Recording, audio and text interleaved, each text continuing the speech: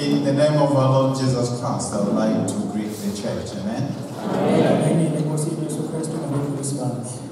I want to thank the district committee for allowing me to come and stand and make this presentation. You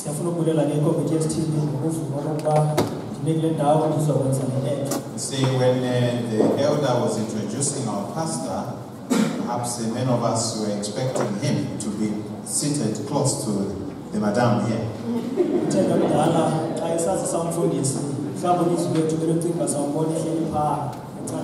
But I know Pastor Greek.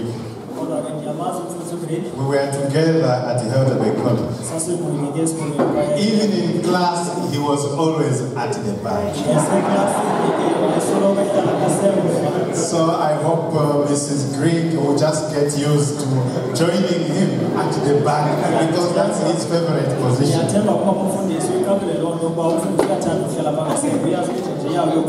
For those of you who do not know Mrs. Pastor Greek, I know she has already stood up. I want to introduce her to you in a special way. Her name is Lerato. You see, we went to Lesotho where we went to do practicals, and Pastor Greg was there. So many of the people there asked him to say, who is going to be your, special? And he said, her name is, what is the Lerata in English? And then they gave her the name to say, okay, if that is the case, then her name is Lerata from Lesotho. So they've been friends of mine for quite some time. Our theme for the camp meeting is well-timed.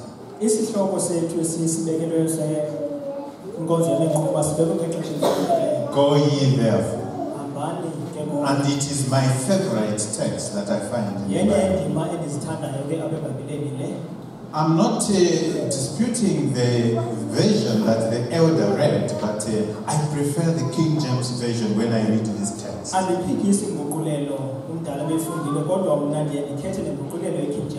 Because in King James, the text says, all power is given unto me.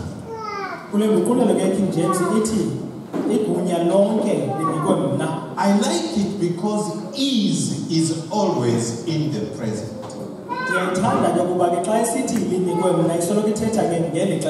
Because this power did not begin on the cross, but it began right from creation.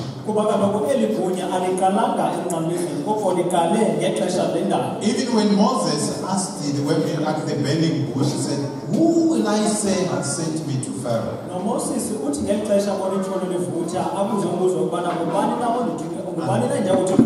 God said, I am. In the present. Because all power is in the present from creation up to the end. By the way, even when Christ was in the grave, he still had that power. Because he says, I laid my life down on my own, and on my own I took it back. The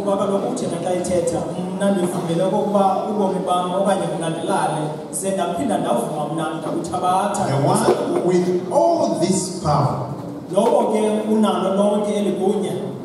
says, go in therefore. And then I like the text that comes from Luke chapter 17. If you start reading from verse 11 up to 19, I'm not going to read all that, but I'll center my presentation on hell on verse 19. This is where Jesus tells one of the lepers who were 10 who had been healed of their leprosy.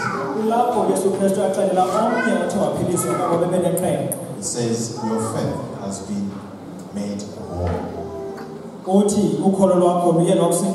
This holistic faith or healing from Christ is the one where this commission surrounds.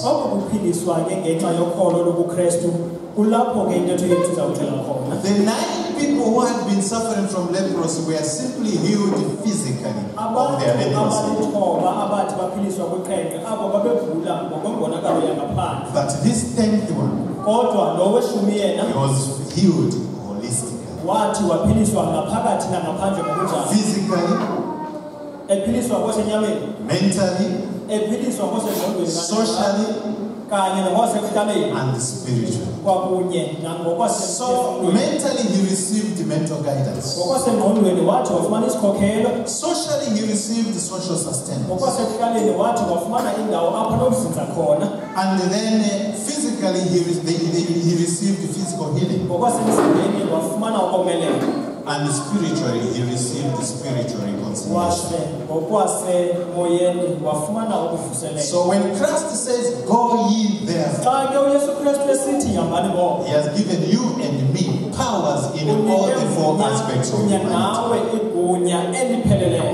Now, last Sabbath, when I was here, we dealt through the Department of Health a topic called domestic violence and family abuse. And I promised that one of the fine days we are going to talk about the foods that contribute to being violent. I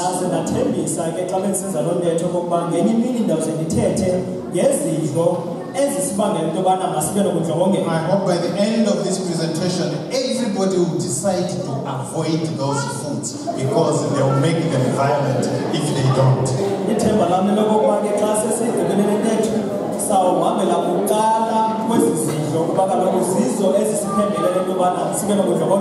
Women, I want you to take care of what you prepare in your kitchen. Because you can actually make your husband very violent. And unfortunately, he will be violent against you. So listen very attentively. Then I'll talk about certain foods that are recommended that can help you remove your violence. Domestic violence and family abuse. In our introduction last Sabbath, I spoke about the top priority that was given by the then President Elder Falkenberg. Says at the 1995 General Conference session in Utrecht, Holland, the then GC President Robert Falkenberg isolated abuse and family violence as one of 6 major topics of concern confronting the church.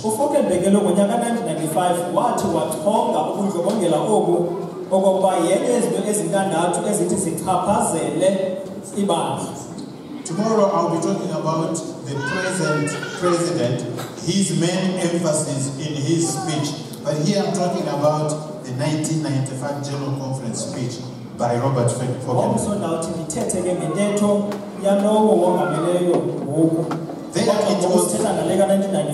There it was emphasized that our denominational pastors and church leaders receive information and education on the topic, and that an appropriate response be made a priority. The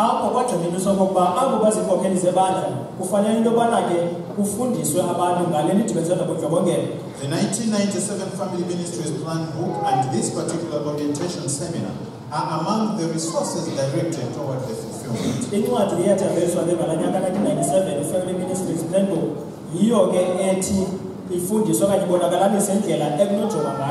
Appropriate measures include church, community, and personal involvement in addressing this social challenge.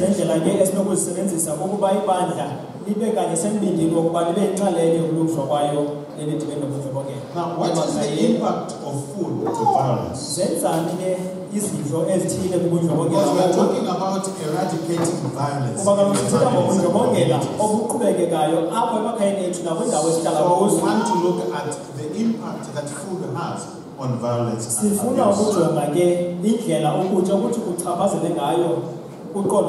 And mainly here we are only dealing with aggression that leads to abuse. First, we need to understand where this power of anger comes from. And that is from the nervous system or from the nerve center. In this, we understand that the sensory data upon which we depend to make our evaluations and decisions is brought to the brain via the nervous system, and our actions follow the same reverse route. Now,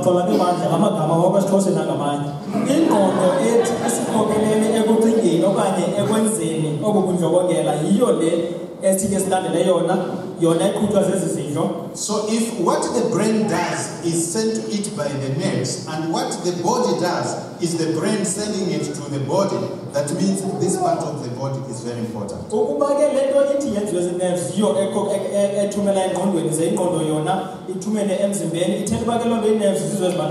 So when you see a danger, the nerves, they take the message to the brain.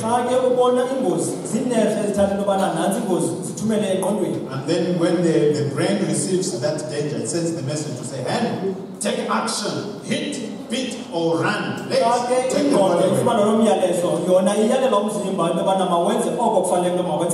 So the health of the nervous system is vital to the function of our stress and other areas of response.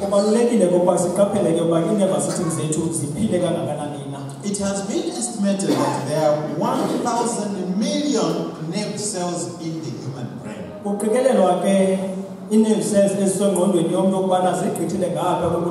And each of these has connections with at least 1,000 other cells. Therefore, having somewhere in the region of 10 billion points of contact.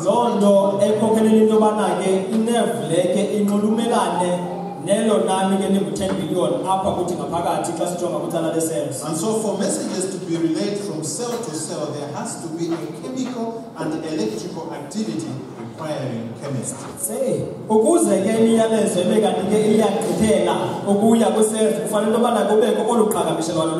The components of which are provided by the food we eat and the air we breathe.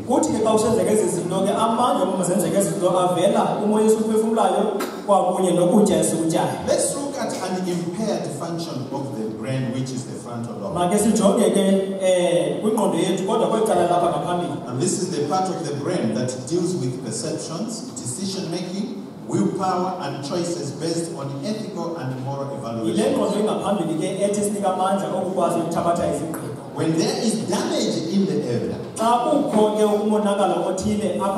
there is impaired function in the process. Common lifestyle habits have damaging effects and can be classified as chemical stressors, depressants, and irritants.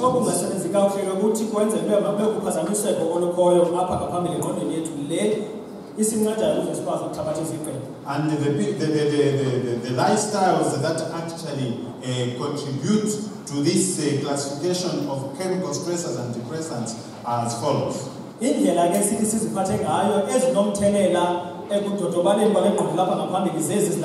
Such as drugs. More especially the negative part of the drugs. These can depress, accelerate, and distort perceptions of time, distance, and reality.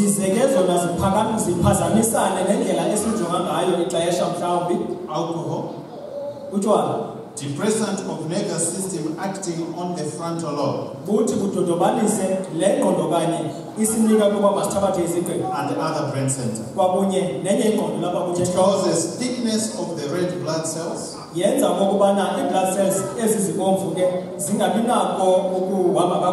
thus making a sluggish circulatory system and affecting the thread-like blood vessels of the brain.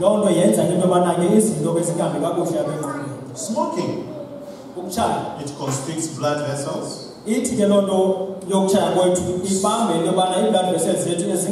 so making the heart and lungs work harder and contributing to a rise in blood pressure.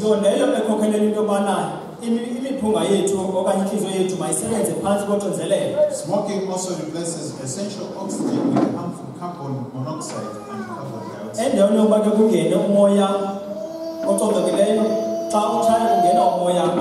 The nicotine first stimulates and then depresses the nerves.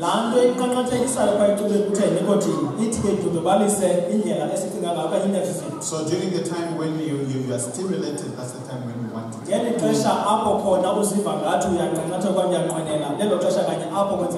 Caffeine. The active ingredient in tea, coffee, and cola drinks, chocolate, and other on-the-counter painkillers is a stimulant that works together with nicotine.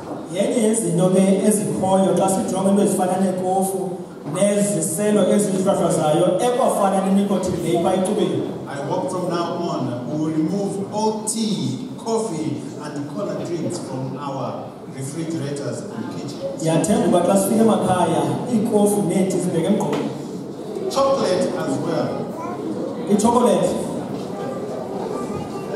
These are related in molecular structure in constricting blood vessels.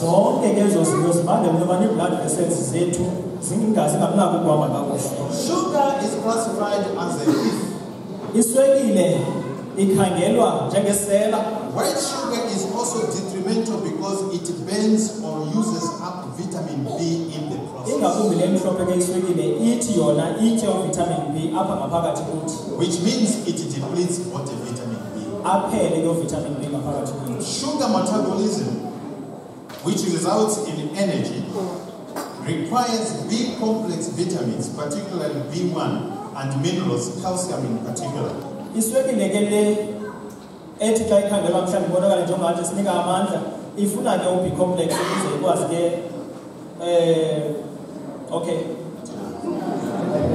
When sugar, which contains no vitamins or minerals,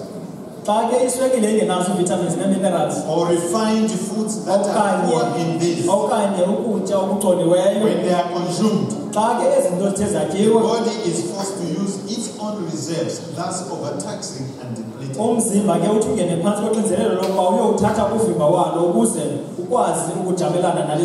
This is why sugar is referred to as a calcium thief. That information we get it from volume 1, page 107, Foods and Their Healing Power. So what is the solution and the nutrients we need? We look at the role of B vitamins in nerve metabolism. While all nutrients have some role to play in cell biology, the nerve cells are particularly reliant on the B range of vitamins for their function.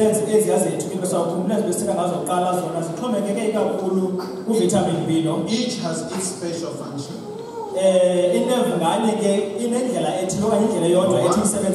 Strengthening the cell wall or the nerve sheath.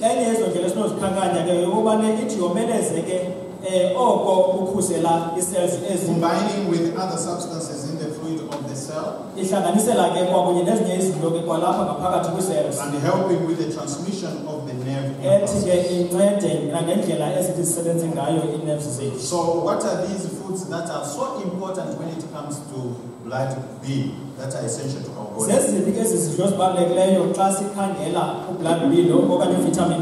A diet that provides these vitamins will help to stress aggressive proof the body.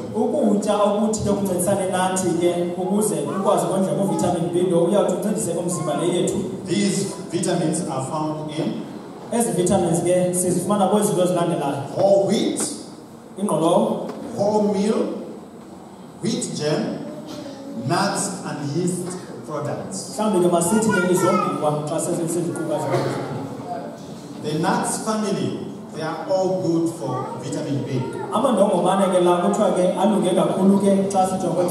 We can find wheat germ in the shops, more especially the shops like health shops. Being soluble to water, vitamin B excess to requirement is flushed from the body. So, vitamin B, which is in watery form, the body does not want any extra. So if we take sweet things like chocolates and sugar, for their metabolism, they start depleting that B vitamin.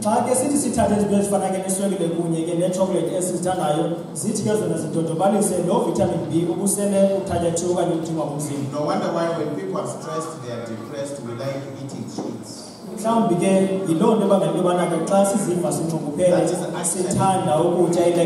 That is actually worsening up the matter. Finally, let's look at God's view of violence.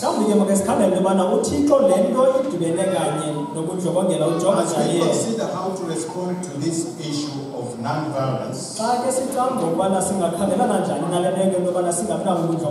it is important to review the teaching of Scripture. The Bible describes God as one who hates violence. As we read Psalms 11 verse 5 and Malachi chapter 2 verse 16. God is the one who instructs us to seek justice and encourage the oppressed.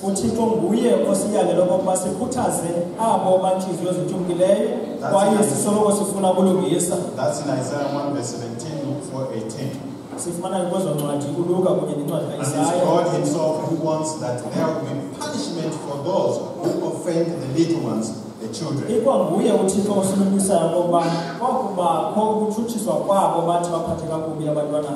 The God of Scripture wants to hear praise and song from the lips of his children and infants. Not cowering screams. And God desires that husbands love their wives in the same tender, self-sacrificing way that Christ loves the church.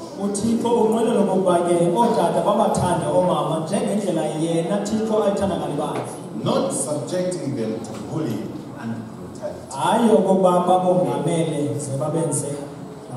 I believe we are doing God's work when we help those who are victimized as well as those who are struck in their role as perpetrators.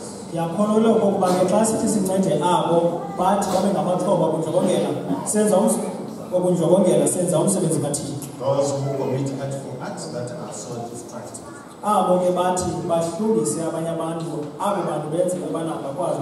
So knowing and eating right food and living a healthy lifestyle can play a very important role to help stop violence.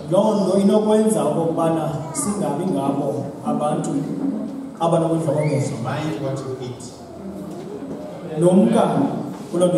Mind what you buy. That's why this shop, you know what it means, shop right? It means shop right way. Not just picking anything.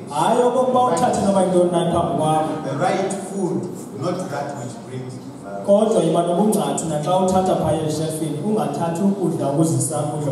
God bless each one of us.